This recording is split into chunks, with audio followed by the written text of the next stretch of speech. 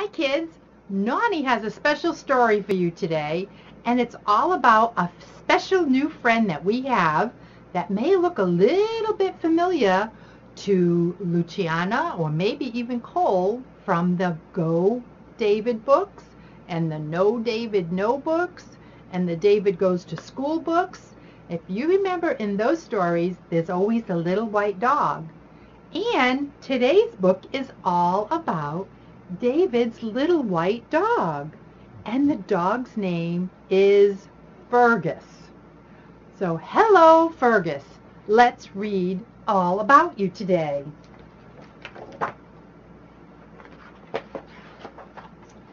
Good morning, Fergus.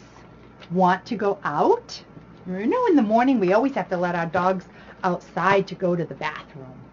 Well, in the morning, Fergus is really happy. So Fergus says, yes, I want to go outside. Ready, set, cat? Oh my goodness, I think Fergus has found a cat, and he's so excited. He gets as excited as David gets, and sometimes we know that gets David in trouble. We'll see what happens to old Fergus. Okay, Fergie, time to go in. Come here, Ferg. Come on, boy. Fergus, come here, Fergie. Fergie, Fergie. Fergus McLagan, you come here right now, please, Ferg. Come on, let's go, boy. That's it. What's Fergie doing? Looks like he's smelling the flowers and the oak tree and the dandelions, and he doesn't even hear them calling for him to come in the house because Fergus is just so happy to be outside.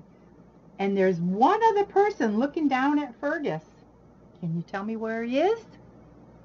Yes, looks like a squirrel. Fergus in the book has a red collar, just like Fergus on the stick.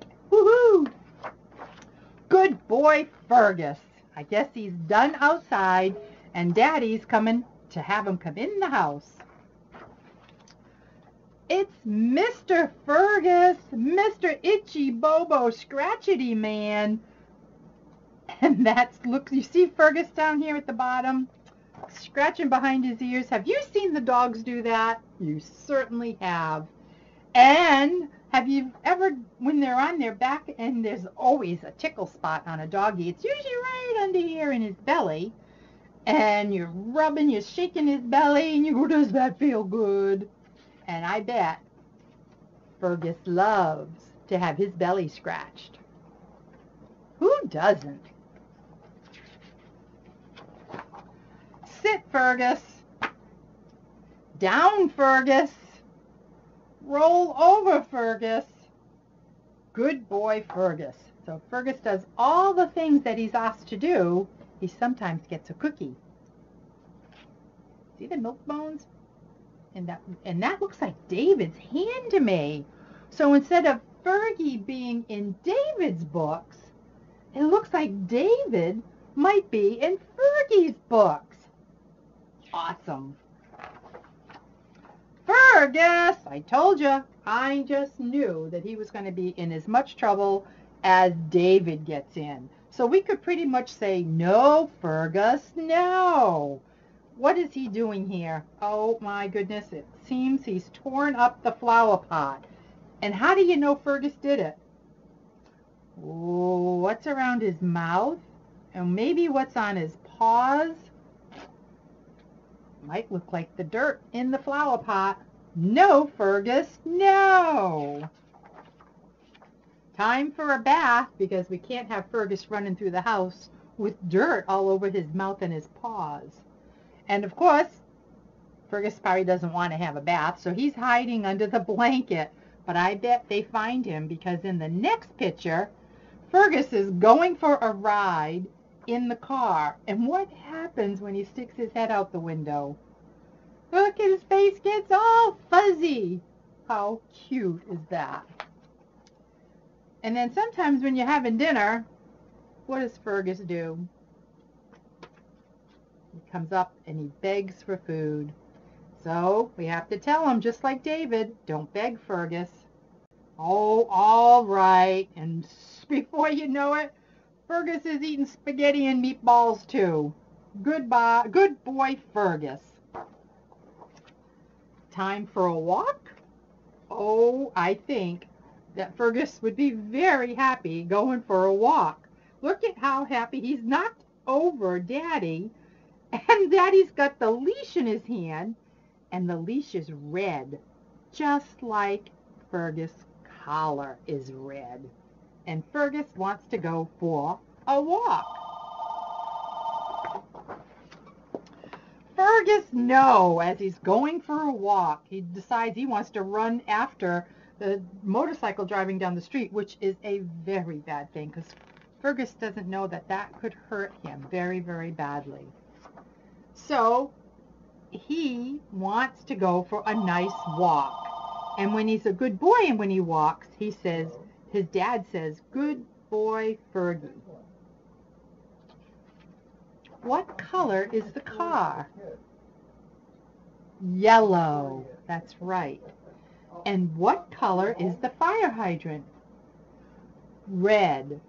Just like Fergus's collar and his leash. Good boy, Fergie. Dinner time. What's the problem? All right, so now we know we have a yellow car and a red fire hydrant, and Fergus in the book has a red collar, just like Fergus on the stick has a red collar. So apparently he was a good boy on the walk. And when he came home, Daddy wanted him to eat dinner, but it doesn't look like he's wanting to eat dinner. What's the problem? I know what the problem is. What is this? And what is happening to Fergus's food? That's whipped cream. Do you like whipped cream? Everybody likes whipped cream. And lo and behold, Fergus has got his head right in the bowl and he's eating his dinner. That's not necessarily a good idea, but in this story it's an okay kind of thing. Let me ask you another question. What color is Fergus's food bowl? Is it like his collar? Yes, it's red, just like the collar. So now Fergus has gone for a walk, he's gone outside to play, he's gotten into a little trouble in the flower pot, he's had a busy day, he's had a bath, and he's had his dinner. What's next? Just like you, at the end of the day, Fergus has to go to sleep. Sweet dreams, little Fergus. Good boy. And that's the end of the story. And now it's time for this Fergus to go goodnight, just like you. Noni loves you.